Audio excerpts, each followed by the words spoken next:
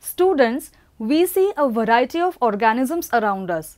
For example, man, mango tree, monkey, cockroach, frog, parrot, Spirogyra, etc. Now, if you start observing them, you will realize that they look different, their food is different, and so on. So, students, if you have to study them, will it be possible for you? It is really difficult to study them without classification. But what is classification? Classification is making groups and subgroups based on similarities and differences. Children, have you visited a shopping mall? Have you seen different sections in the mall? So, can you make a list of various sections from a mall? In a shopping mall, you will find sections like grocery, electronic items, garments, jewelry, etc. So just imagine if such sections are not made. What will happen? There will be chaos in the mall. Now let's apply same logic for organisms.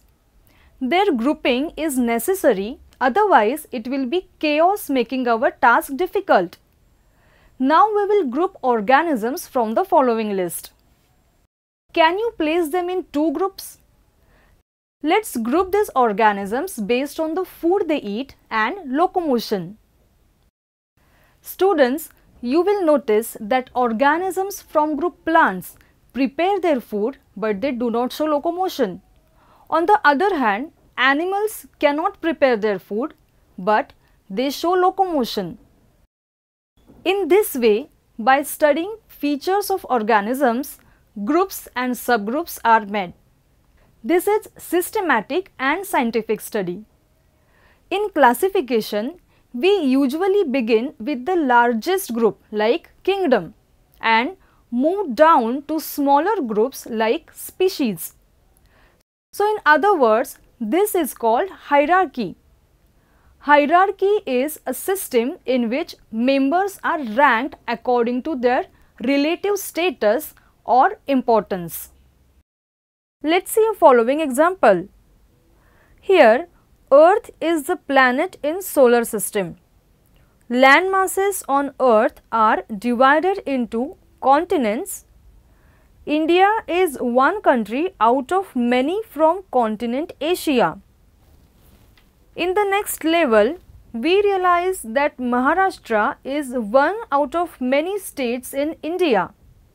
And finally, Pune is one city from Maharashtra state.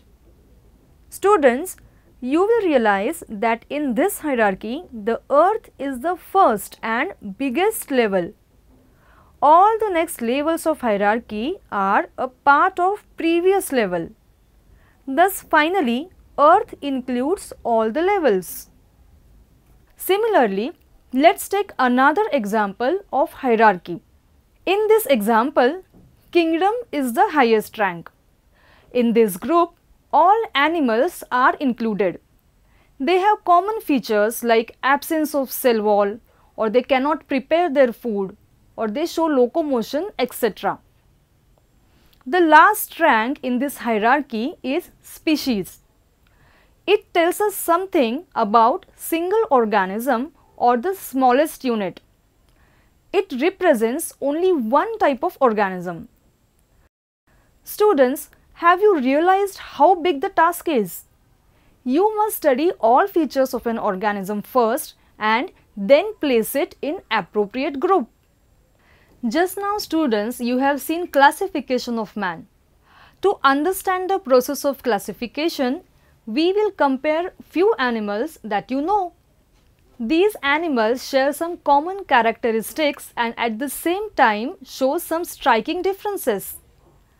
Therefore, in the beginning, they are placed in common groups, but later their groups become different. We will consider three names: man, bat and kangaroo.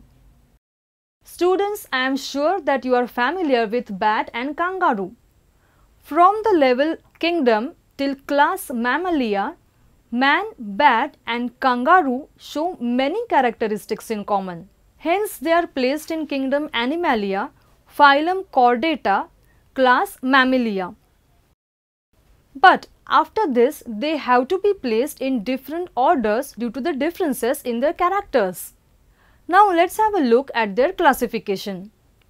Kingdom Animalia, man, bat and kangaroo lack cell wall in their cells. They move from one place to another.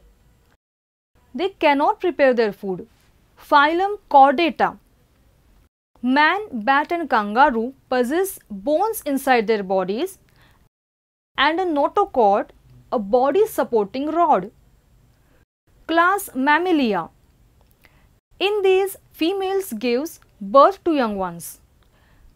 Mammary glands are present.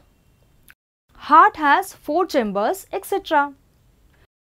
But from this level, their groups are different due to the differences in them. So let's see the next level of hierarchy, that is order. Order Primates. Man belongs to this order. Animals of this order possess opposable thumb. They have nails instead of claws. And they have accurate vision. Order Chiroptera. Bat is a member of this order, the only mammal that can fly. Order Marsupialia. Kangaroo belongs to this order. In these animals, females possess spouts to carry young ones. And obviously, the hierarchy levels next to order are also different. So I am sure that you must have got some idea as to how is classification done. Now let's just have a look at the classification of these 3 animals at a glance. So students, we have seen that living organisms show a great diversity in terms of habitat, structure, nutrition pattern and so on. Hence, to study them systematically, classification is very necessary. While grouping the organisms, we must take into account the similarities and differences. A classification system begins with a large group and ends with a single species. Even though in a classification system, the next level becomes narrow in terms of characteristics, still it is a part of previous levels.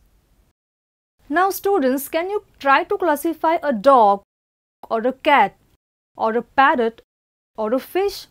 Even if you don't know their groups correctly, at least try to list and study their characteristics.